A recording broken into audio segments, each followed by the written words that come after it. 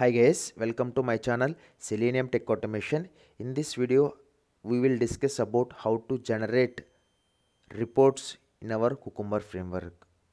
Okay, so for example, whenever we are doing any test execution, it is mandatory to understand how many tests are passed and how many tests are failed, right? So it is mandatory to understand that output of the test, whether it is pass or fail, right? So and also we can conclude that whether it is manual execution or as well as automation test execution.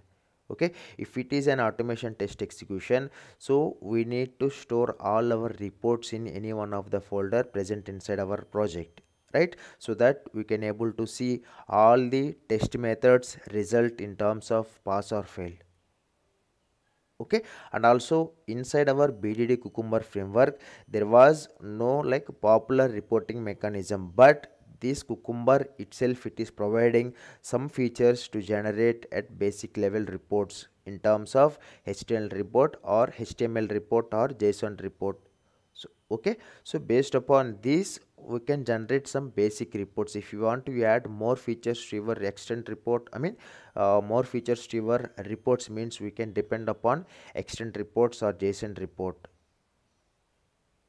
Okay, so now we will see one by one, so how exactly we can generate HTML report, and also how exactly we can generate our JSON file report, and also in our upcoming video we will see how to configure extent report in Cucumber framework as well. Okay, so first we will discuss about how we can generate some simple report, like we have almost only one input value, that is username and password. So for this, once the execution got completed, how we can generate some basic report, and we will see. Okay, so here for the first basic report I am using one plugin that is called as Pretty. Okay, so here Pretty means, if you can observe in our testng.xml file, so where we are using one keyword that is called as verbose. Okay, so where I am mentioning verbose equals to 5 or 10, based upon that I am getting some detailed output in the console, right? So in the same way we can use this Pretty plugin to get the same output inside our console, but it is not generating any external report, but we can see the detailed console output with the help of plugin called as Pretty. Okay, so that Pretty we are adding inside our Cucumber options, so where we have defined our feature file along with the step definition file, that is orange HRM definition. Okay, so now we will see how we can add that Pretty plugin here. Okay, how means, so after glue, once if I define glue, so after that I am adding one plugin that is called as plugin equals to Pretty. Okay, plugin equals to, okay, plugin equals to Pretty. Okay, it is also like similar kind of thing where we performed inside our testng, that is verbose equals to some count we are giving, like 5 or 10 or 2.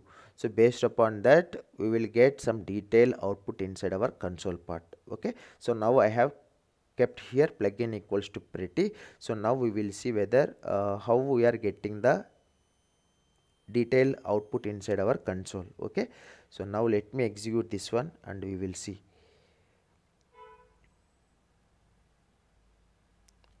Okay, so these are all very basic information before going to extent report generation with the help of Cucumber framework.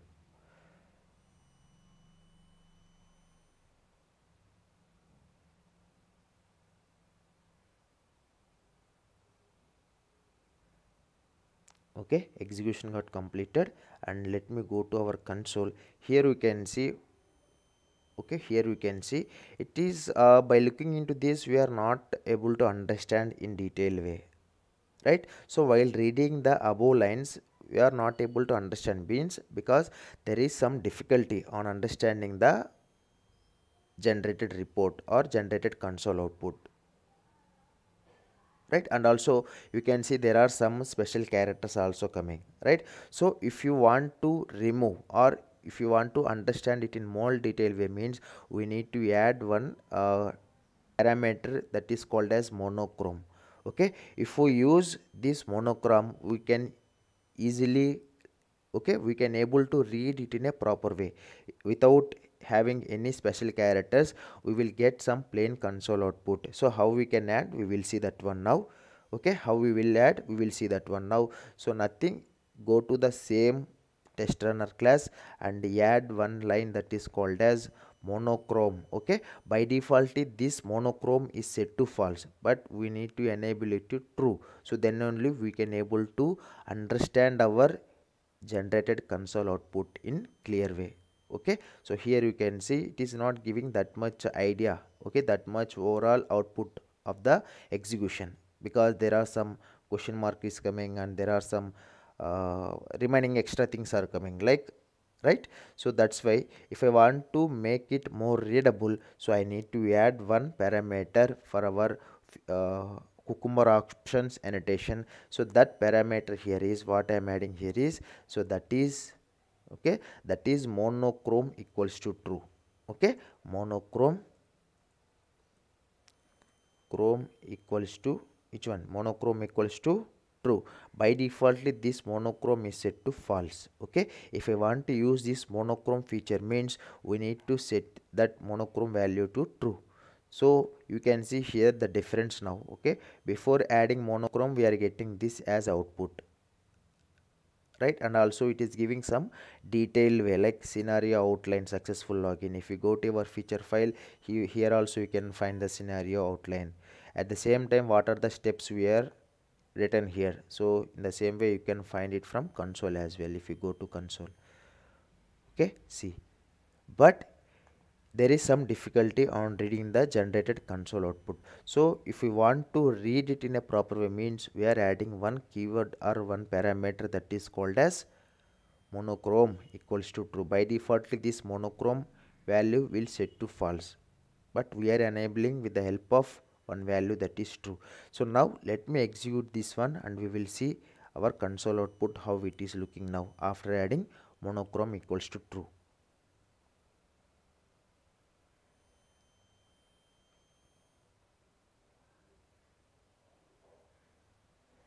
Okay, so now it is entering the username and password and it is quitting from the execution, or it is closing all the open browsers in current session. Okay, so now go to your output, console output. Here you can see now we are getting it in proper detailed way. Okay, so we don't have any special characters here. It is telling each and everything in a clear way. Like for the first step, that is given open browser and launch application, we are getting this one, like this is our method name. Okay, after that enter valid and enter valid username and enter valid password. So this one, and user enter valid admin and valid password admin 123, then user should be able to log in successfully. Means what the parameters we have passed here into our orange HRM application, we are getting everything in a clear way now, right? So this is how we can use this monochrome equals to true.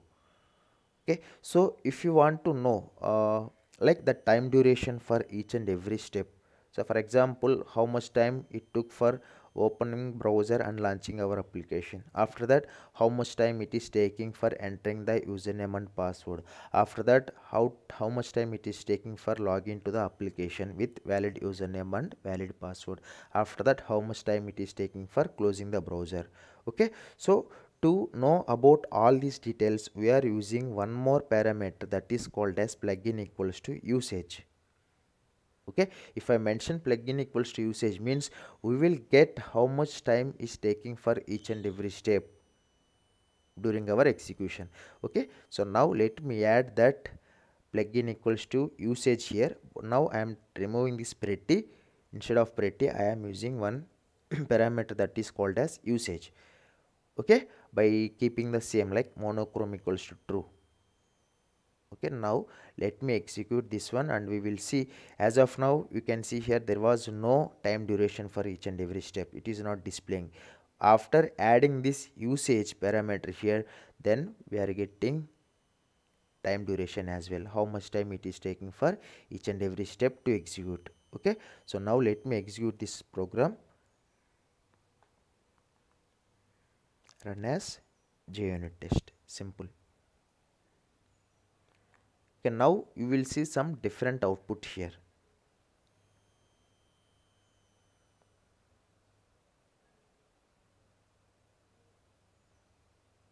Okay, so what are the different steps and what is the step name and how much time it is taking in terms of average or median. So those details we will get it now inside our console part. Okay, so now if you go to here, you can see, okay, now you can see here. So for the first step, that is called as open browser and launching application, it is taking this much of time. Okay, and also where exactly our feature file is located. So under my E drive TestNG tutorials Cucumber framework project, inside that feature file folder, inside that my feature file got located. And also you can see for the next step, user entering the valid username and valid password. Okay, here you can see name, user enter valid username, that is admin, and valid password, that is admin123, how much time it is taking. And also it is taking from feature file, that is orangehrm.feature file. And now if you go to login, so user able to login successfully, how much time it is taking on clicking the login button. Okay, so with the help of usage we can we will get more detailed about the duration, how much time it is taking for each and every step execution. Okay, so this is how our code will looks like. If I use pretty, means plugin equals to pretty, means you will get everything in console, but we are not getting in a readable format. So that's why I'm adding here monochrome equals to true. So then all the special characters or any other things, if console output is having, means so those will be removed after adding the monochrome equals to true. By defaultly this monochrome is set to false. We need to enable it for reading in a proper way. Okay, once that is done, just now we saw about usage as well. So with the help of usage we can able to get along with the time duration as well for each and every step, how much time it is taking, right?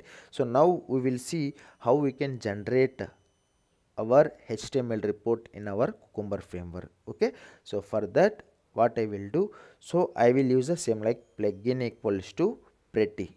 Okay, plugin equals to pretty is one set of parameter. Okay, plugin equals to pretty is one set of parameter, followed by I am adding one more thing. Okay, so now I am generating like report in form of HTML report, right? HTML. So where exactly I want to store my HTML report, so I am going to store inside my, okay, inside my target folder.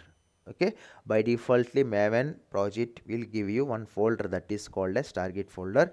Inside that target folder I am storing my HTML report for the execution, right? So in this particular target folder I am going to create one report that is called as Cucumber. Okay, Cucumber HTML report, right? Cucumber HTML report, this is my report name, that is Cucumber HTML report. After that remaining lines will be the same, that is monochrome equals to true. So now if you go to your target folder, and if you can see here, we don't have anything currently inside this target folder. So now I am generating one Cucumber HTML report and storing into this target folder. Okay, I am storing into this target folder, right? So now we will see how we can generate this one. And also Cucumber will allow us to generate these reports in different formats, that is HTML format as well as JSON format as well as XML format as well as TXT format. Okay, we can generate our execution reports in these different formats. Okay, under that our first approach here is with the help of HTML report, right? So with the help of HTML reports we are generating reports here. Okay, so now let me execute this test runner class and we will see the output now. So inside this target folder we don't have anything currently, so this time it is going to generate one report inside our target folder. Okay, so let me, yeah, it is executing currently.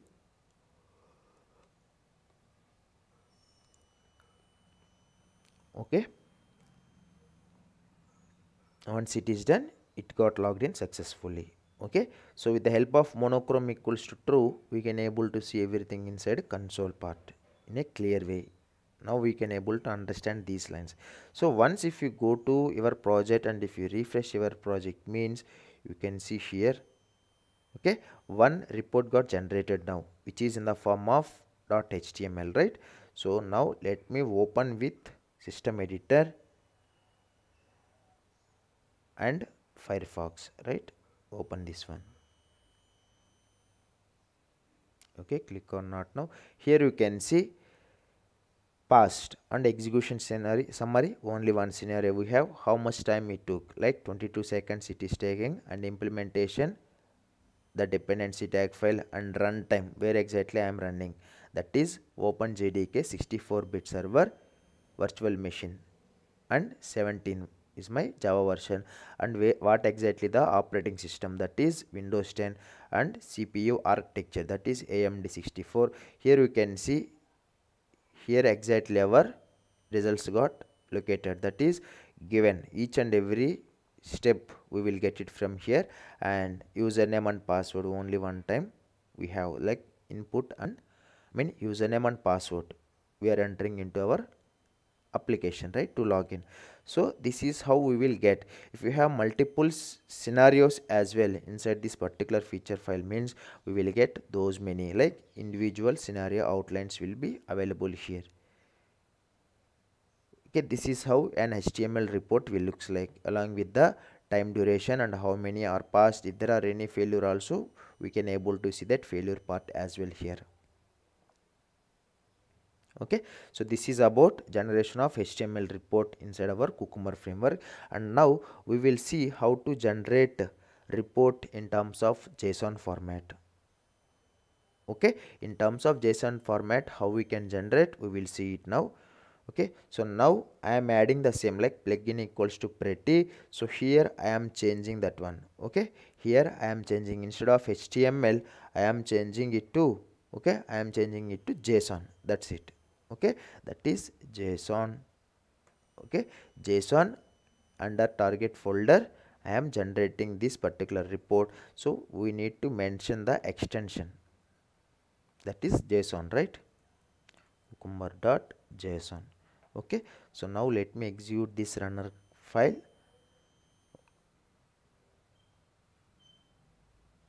Okay, this is our HTML report. Now we will see our JSON report as well.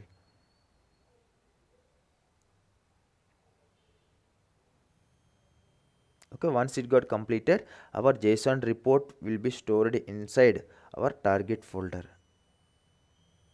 Okay, it got logged in successfully, and if you go to your console part, it got completed. Okay, now let me go to our target folder and let me refresh. Here you can see only one Cucumber HTML report file we have, and after refreshing you can able to see one file that is called as cucumber.json file. So now let me open with system editor. It will ask you to choose the application. So I am taking here Firefox and click on OK. Okay, so this is our JSON report for the test execution. Here you can see elements line 1. Okay, so what exactly the feature name here, that is step name successfully login with valid credentials, and keyword is scenario outline. Okay, so that is passed. Open browser and launch application got passed, but we are using keyword called as given. At the same time, user entering the valid username and valid password. Status is passed. Okay, so after that, what is our next step here? User should be able to log in successfully. What is the keyword I have used? Then, and what is the keyword I have used for the above step? And so likewise we will get our Cucumber report in terms of JSON report. Okay, this is about JSON report, and where exactly my feature file got located, that is feature file folder. Under that, orange hrm.feature is my feature file name. Okay, so this is how we can use some feature report. These are all the basic feature, reporting feature in our Cucumber framework. Okay, in next video we will see how to generate or how to configure. Okay, in our next video we will see how to configure extend report and LU reports inside our Cucumber framework and how we can generate. We will see. Okay, if you like this video, please drop a like and please subscribe to my channel for more videos, and also please share our videos to our friends or colleagues so that our videos will recommend for more people in terms of YouTube point of view. Okay, thank you so much guys. We will connect with our upcoming videos. Take care everyone. Until then, signing off, Selenium Tech Automation. Thank you so much.